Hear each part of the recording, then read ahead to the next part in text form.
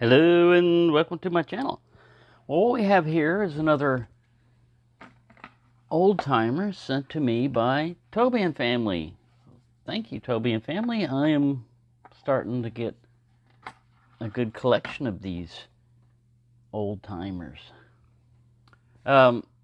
This is a very interesting and nice knife. When I saw it in the pictures and everything, I thought it was a double-edged boot dagger. I mean, that's what it kind of looks like. But it's got a very nice normal type of edge up here with a swedge. And there's a lot of things that I like about this knife, and can't really think of anything I don't like for its size. Now, this morning I was walking around and I was carrying this with me, and I found that I can't throw these smaller blades as easily as I can a bigger blade. The balance is kind of like back here on this one. I mean, but I've thrown big bladed buoys. There's something about it. I don't get the rotation, just right, but it would be more suited to a full throw instead of a half throw, full spin. But it's nice. I like the way these guards up here kind of come up like this. It just fits naturally in a hand. This is tapered up here, so your hand can fit right here if you wanted to. Oh yeah, I don't know where I moved him to. Let me go get my hobo armor. We have to do one of those tests before I get too far carried away. See if I can reach it without knocking the camera over and everything else. The joys of getting old. All right, so this is a potentially pokey stabby type of setup here, with this point and everything. So let me do a standard routine hobo armor test. I'm gonna get from about like a foot away. Oh man, whoa, that one didn't stop going. I mean, all I had to do is just add more force. All right, let's push it back. Let's get it accurate. That's more like it. I must have hit a seam or something, I was expecting it to just go maybe that far. So if you put more force to it, even from 12 inches, I'm really not even 12 inches. I'm from right back here. Let's measure the distance I'm thrusting from. Yeah, it's like about 6 inches away, so it's like half a foot away. And I'm not putting my force behind it. I'm just like, oh man, this thing's good. Let me try a non-rib cage stab, a vertical. Oh, doesn't stop it. I don't know if this is in frame here. Been stabbing away. Oh man, yes. It has all the advantages of a double edge without the disadvantage of a double edge. I mean, not all the advantages. You can't do a real good back cut, but I mean, this would still hurt.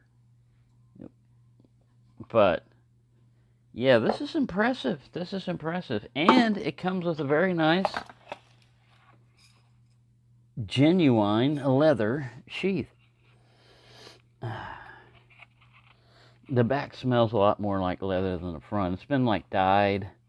But this is nice, wet formed here, or semi-rigid, whatever. It's stiff, I guess is what I'd have to say. It goes in like that.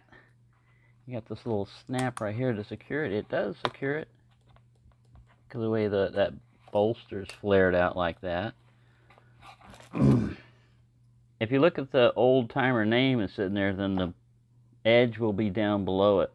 If you put it this way, the edge will be facing forward, and you can insert it either way into the sheath and have it closed. So just be aware of that. If you pull this out like this, it's fine, but if you put it the other way and you're grabbing it like this and you think this is your false edge or the spine of your blade, it's not. And it's a spear point. Like I said, I like the way they did this wedge. Look how it just tapers, and then they just blended it in. Some they just, you know, they make it to a point on the swedge. Like I said, it's got a nice, very nice pointy. I haven't touched it as far as like sharpening it or anything like that. I just carried it and threw it at crickets, and the crickets won. They deflected every attack. I didn't film it. I was just walking around. Oh, and be aware of any place that has construction. My apartment complex has a horseshoe type of entrance, so you could use either one to get to whatever spot. And I usually take the second entrance. Well, I was walking around and looking at the first entrance where they're doing all this construction. And look at these wicked nails. Now, some of these, you know, you can tell this one, it's been run over. You know, it's been run over already. This one's bent. It's about ready to go into somebody's, you know, tire. These are not super pointy, but it don't take pointy a lot, you know. You take the pressure of a whole car, the weight of a whole car on your tire, and you're going to have issues. Now, these are the ones that will really get you because it'll stand up on its base. And look, it's got a nice sharp piece because it's already been run over. And here's some more. So yeah, anytime you're around a construction place, just be aware that you might need some tire repair in the future if you don't watch out. So yeah, this is a, let's see what its blade length is, what its cutting edge is. This is a pretty decent little knife. And the sheath fit in the front pocket of my cargo pocket easily. I mean, I didn't have anything else in that pocket, but still, it fit in there easily. Yeah, I did. I had a Streamlight in there, a micro Streamlight. But yeah, it's a very nice. You know, it's got a basic sheath.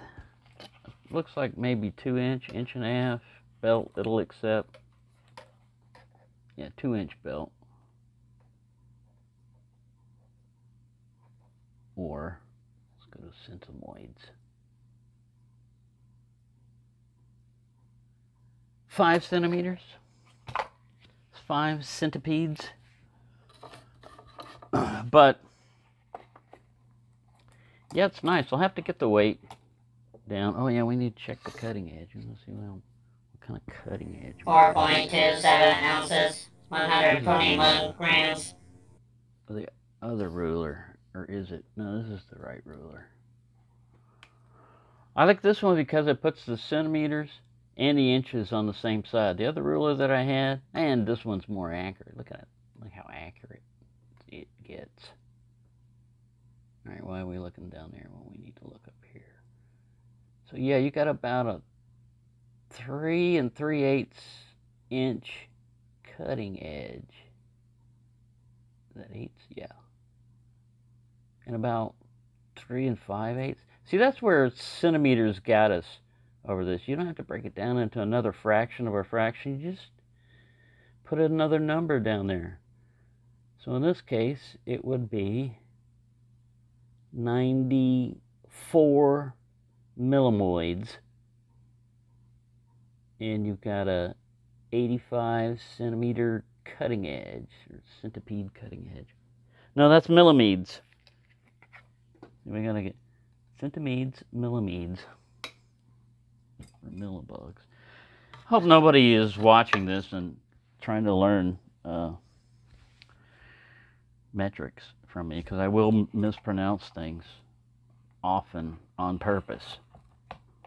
So yeah, don't overlook this knife, man. This is a pretty nice. It would make a pretty good camp knife. Let's carve some whittle on some fat wood. Let's see how that does. Make sure I'm in frame. Frameage. You need frameage. Oh yeah, you can curl away if you want. See, if you had a Puko or something else that you're using for wood, you could use this for your food prep and stuff like that, because it's got a nice flat grind to it. And pretty decent little knife. I don't feel any any sharp, everything's smooth here. No problem with the transitions. You got that Delrin. Yeah, it's a different Delrin than the newer. I mean, the newer is different than the older, but this still is done well enough for me. Full tang. Schrade. Really, I overlooked these for decades because that's just usually before people had a lot of flippers and everything. I kind of looked at the old timers knives as like people that bought knives to use them, but didn't buy them because of the hype or anything else, you know. Now, Case is the same way, but Case was always more expensive.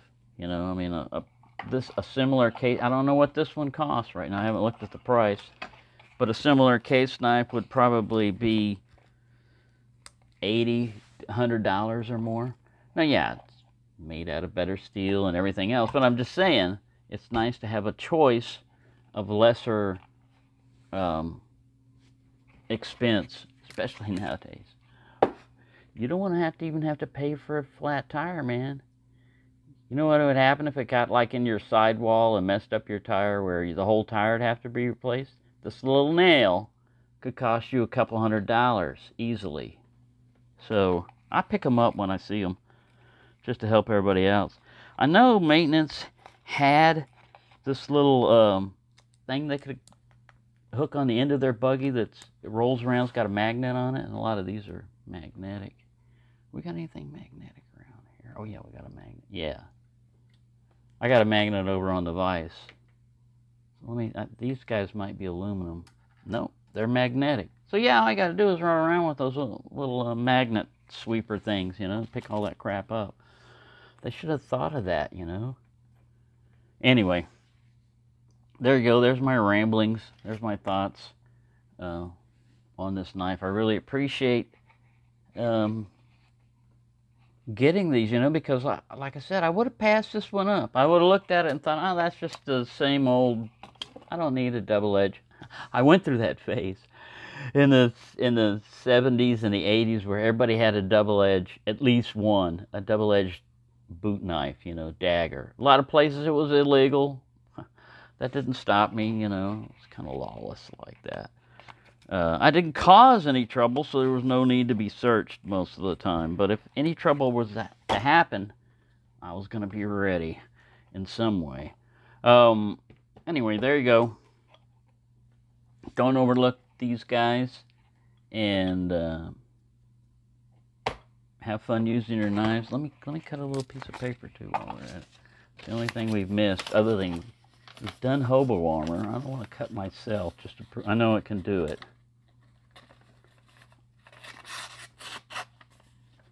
It's fairly sharp. It's got some. It does a clean cut, but I can feel some pull. It could use some stroppage, and I have thrown this in the ground a couple of times. But yeah, it came pretty well done. So it's the 162 OT. Don't overlook this guy. Thank you for watching, and have a nice day.